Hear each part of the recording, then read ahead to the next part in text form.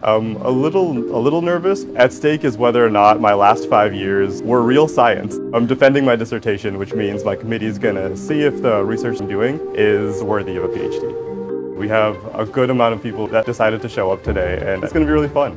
The research I do focuses on finding out how we can use consumer smartphones and wearable devices to improve our understanding of depression.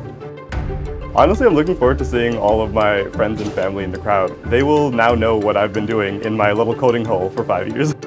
I really want to work at a mid-staged company. I really enjoy this space of digital mental health specifically and want to know how real companies in this space actually operate.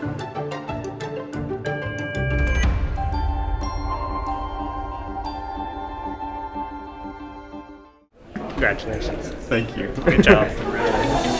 Samir is our first PhD in Medical Informatics. He's done some really good things and how wearables can help inform us about depression. And I'm extremely proud he was my student.